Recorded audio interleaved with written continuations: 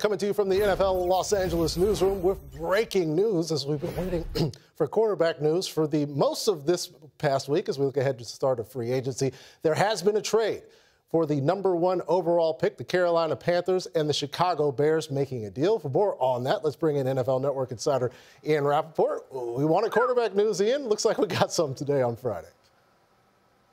The Carolina Panthers have been searching for the last several years for their franchise quarterback, and they now have the first opportunity in the draft to take one. Sources say the Carolina Panthers are moving all the way from #9 to the #1 overall selection, trading with the Chicago Bears for the right to draft any quarterback they want. Could it be Bryce Young from Alabama? Could it be C.J. Stroud from Ohio State? Those two would be the top from most evaluators. Obviously, Bryce Young, I would say the #1 overall selection in the eyes of most general managers, but Carolina has plenty of time to make that decision. The most important thing now, they are now on the clock. And for the Carolina Panthers, this did not come cheap. Here's my understanding of the price. The Carolina Panthers are giving the Chicago Bears the #9 pick.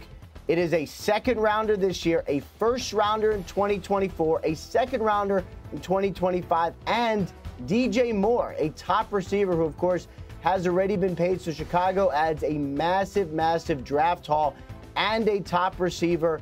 Meanwhile, the Carolina Panthers, who have really been through it, from Sam Darnold and Baker Mayfield and on, they now have the opportunity again to select the #1 overall quarterback in this coming draft.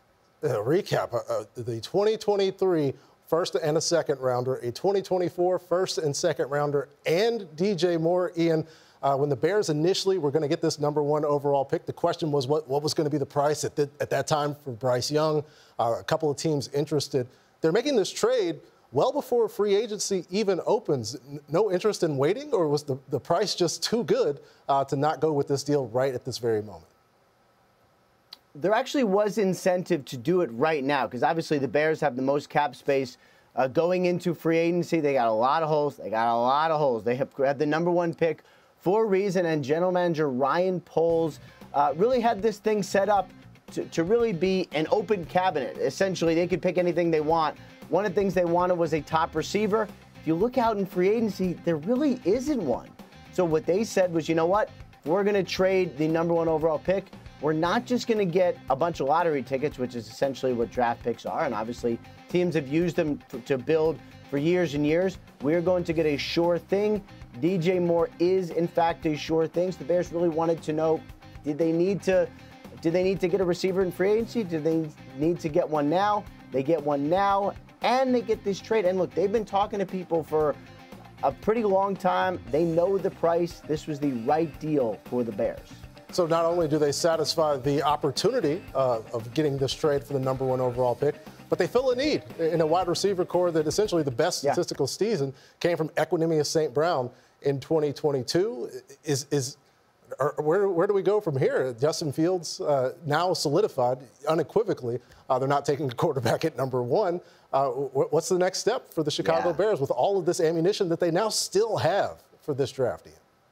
I mean, it is a perfect opportunity for Ryan Poles and Ian Cunningham and the rest of the Chicago Bears brass just to make sure that they can build this thing the right way.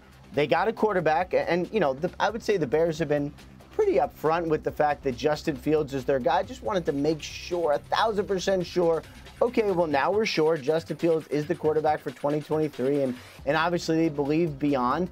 And he's in a really good position because what the Bears have now is all the things that you would want to build this the right way. They got cap space, endless cap space, still the #1 team with regards to cap space. They got multiple #1 picks coming up in the future, and they got plenty of ways to use it.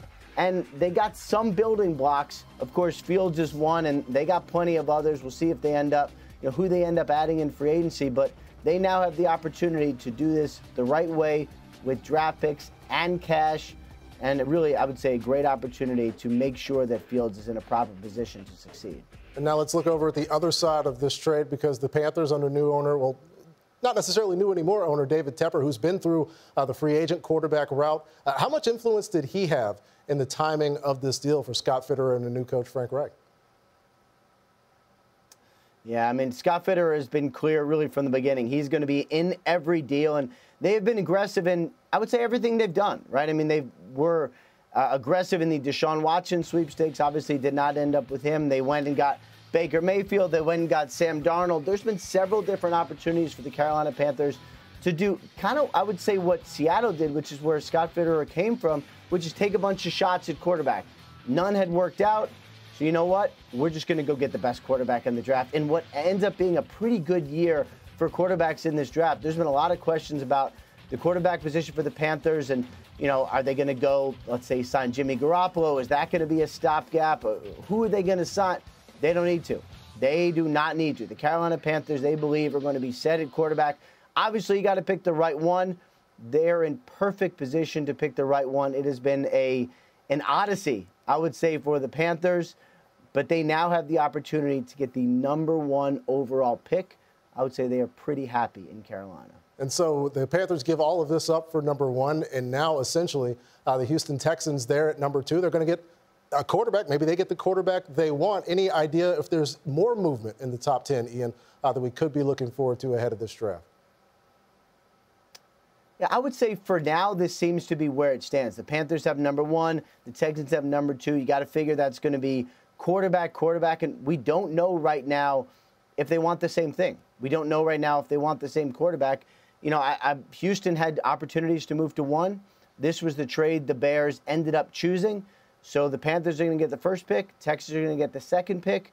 And I imagine those in Houston are probably fine with that. I mean, you know, the way Nick Caserio approaches the draft, he stacks his board. One guy's gone. All right, we'll go to the guy that we think is best for us here. I think the Texans are going to be fine. What's going to now be more interesting is as you get to draft night, does someone come up and trade with Arizona? Because you go quarterback. We don't know who those quarterbacks are going to be. Does someone jump up and say, I got to get the third one? And how quickly does all of that move? Yeah, some questions to remain for the Raiders, the Colts, everybody else that's remaining in this top 10, and the Seahawks also available to perhaps make a move if necessary. The latest on that trade for the Chicago Bears and the Carolina Panthers coming courtesy of NFL Network insider Ian Rappaport. Folks, go to plus.nfl.com. Sign up for NFL Plus to see Path to the Draft Pro Day specials for C.J. Stroud, Bryce Young, Will Levis, and Anthony Richardson. But 2 first-round picks, 2 second-round picks, as well as DJ Moore going to Chicago Bears for the #1 overall pick. More on TA tonight at 4.